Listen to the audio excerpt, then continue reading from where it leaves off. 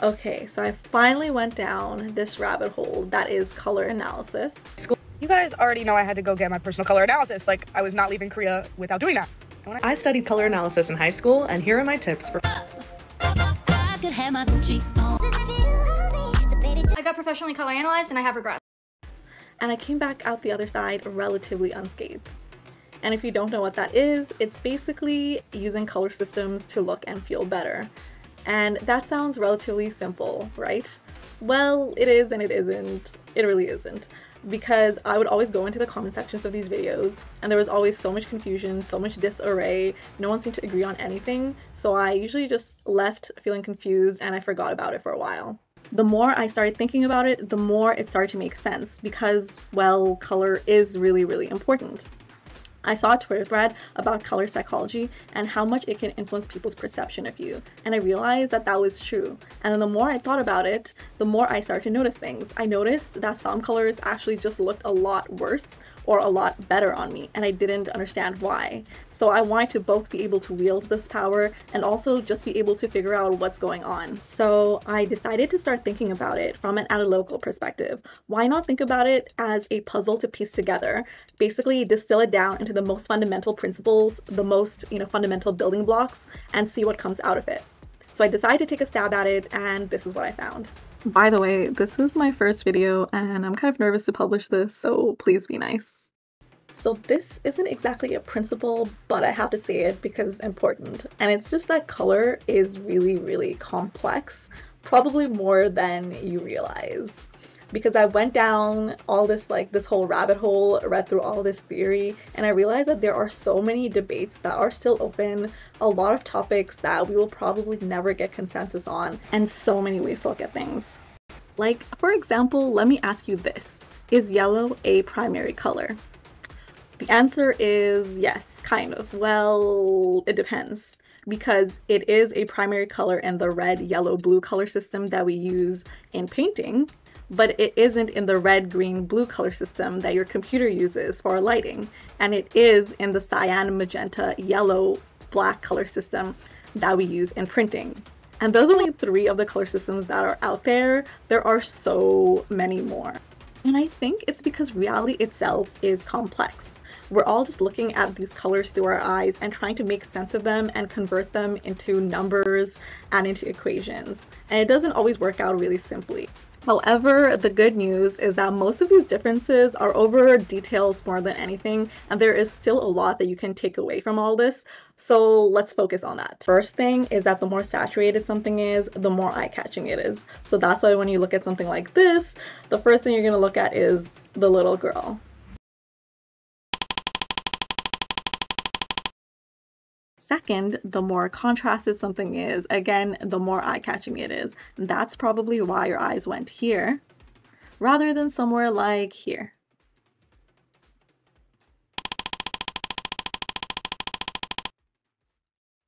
Next, colors exist in spectrums. So for example, this is the most widely used color wheel. And where is blue exactly? Because blue isn't just blue. What you don't know is that that sweater is not just blue, it's not turquoise, it's not lapis, it's actually cerulean.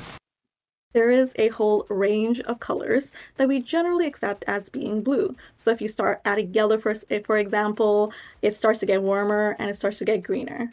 And if you don't add yellow, then it stays cool. And that's pretty important to note. Basically, blue is considered the coolest color. And where exactly that point of being coolest is could be in contention, but it's going to be roughly around here. And so the warmest is going to be on the other side of that, roughly around here.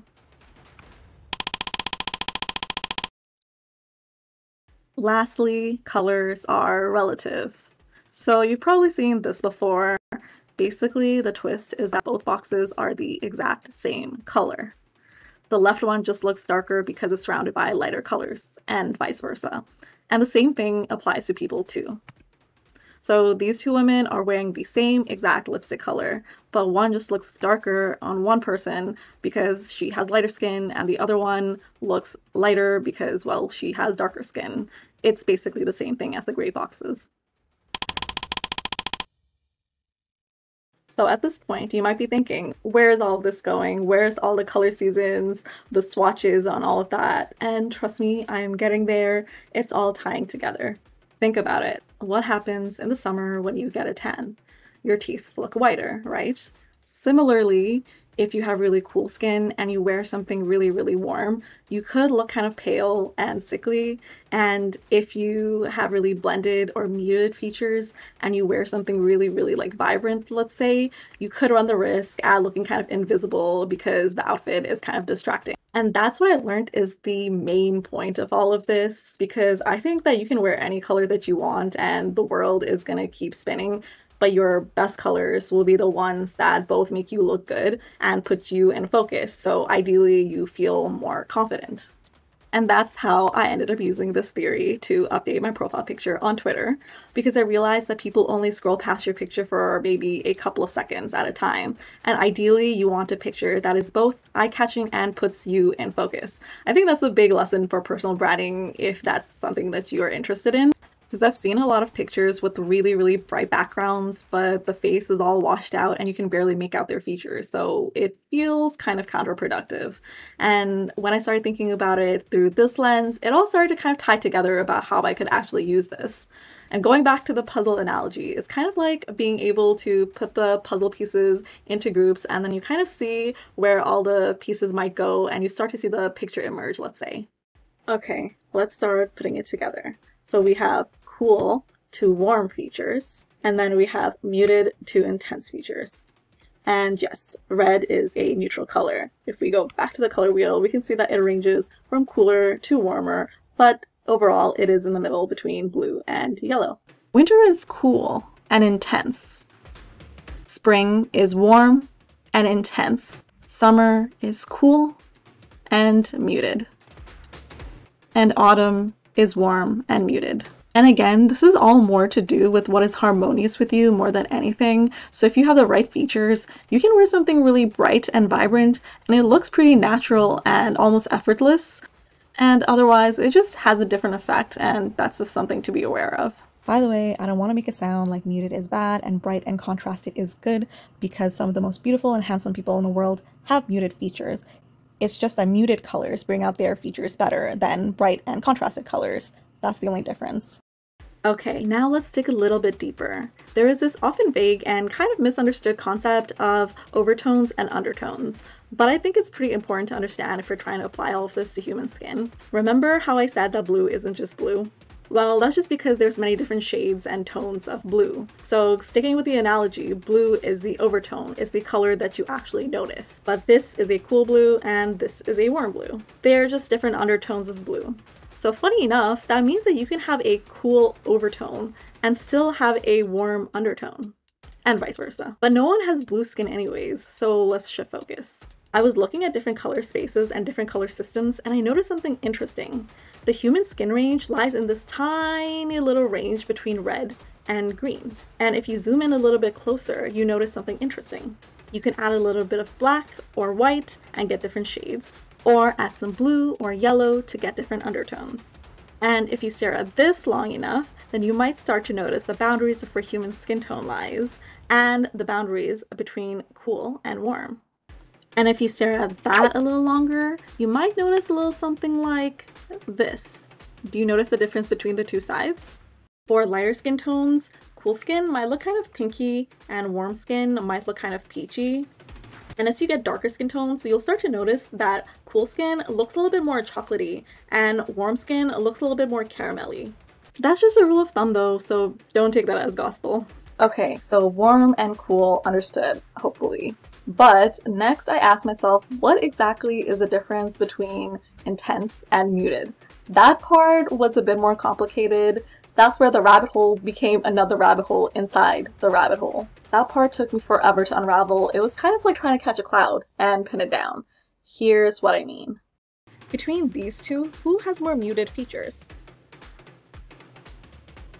Yes, of course, it is Jennifer Aniston, and that becomes even more clear when you look at this picture in grayscale.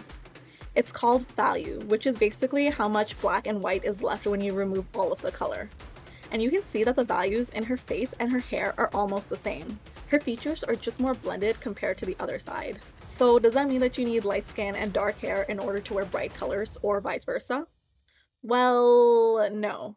So take Onoki, for example. She has really dark skin and dark hair, but she is considered a winter. So why is that?